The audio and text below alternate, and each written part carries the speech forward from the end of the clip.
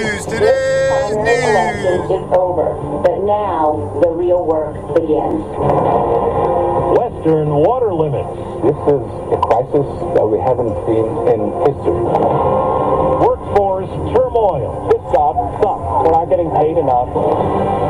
Good morning. I'm Steve Kathan with the CBS World News Roundup. In the heart of the Rocky Mountains, a political landslide. By a more than 2-to-1 margin, Wyoming Republicans decisively voted against incumbent Congresswoman Liz Cheney. She's one of former President Trump's harshest GOP critics and a key player on the House panel investigating the insurrection. The race wasn't even close. Tonight, Harriet Hageman has received the most votes. Liz Cheney suffered a resounding defeat, insisting to the end that she will never support Donald Trump's lies. 2 years ago, I won this primary with 73% of the votes.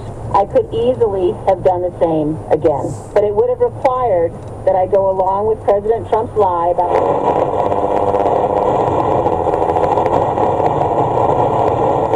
Blah, blah, blah, blah, blah, blah, blah, blah, blah, blah, blah. Since January 6th, that I will do whatever it takes to ensure Donald Trump is never again anywhere near the Oval Office, and I mean it.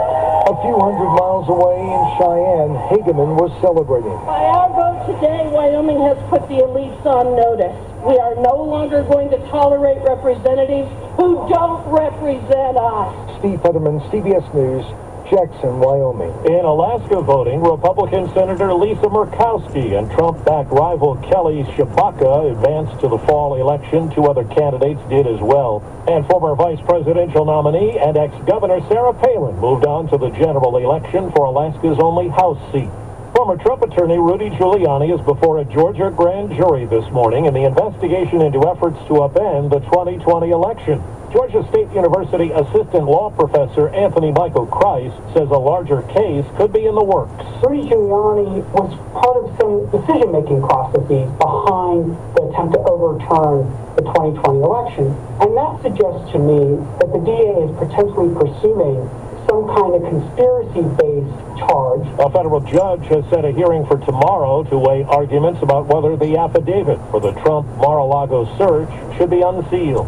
Well, the western drought is so severe, the federal government has declared the Colorado River water shortage the worst on record. CBS's Ben Tracy reports that means automatic water reductions for 2 states. The Interior Department declared a first-ever Tier 2 shortage on the river that provides water for 40 million people in 7 states.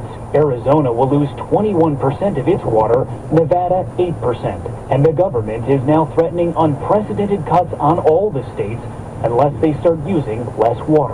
The worst drought in 1,200 years drained Lake Mead and Lake Powell to about a quarter of capacity. We're going to buoy number 3. At Lake Powell this summer, we met fishing guides stunned by how fast it's falling. I'm looking at spots 30, 40 feet up the wall where I was fishing just a year ago. If the reservoirs hit what's called dead cool, water wouldn't flow out of the Glen Canyon and Hoover dams, choking off the supply to millions in cities from Phoenix to Los Angeles.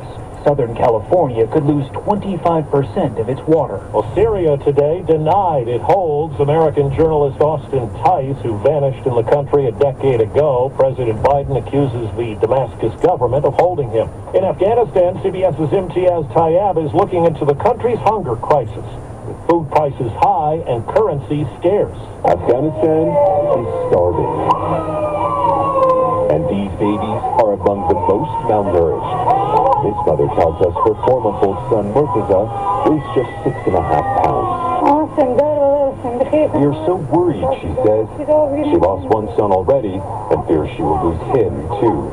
Hunger has long plagued Afghanistan, but since the Taliban's takeover 1 year ago, the Biden administration froze billions in state bank assets, and international donors pulled financial support.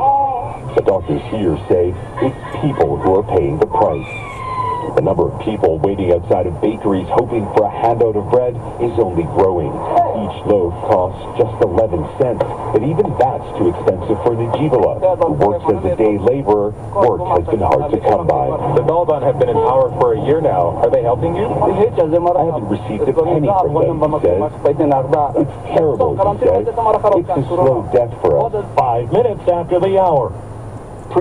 That's today's news.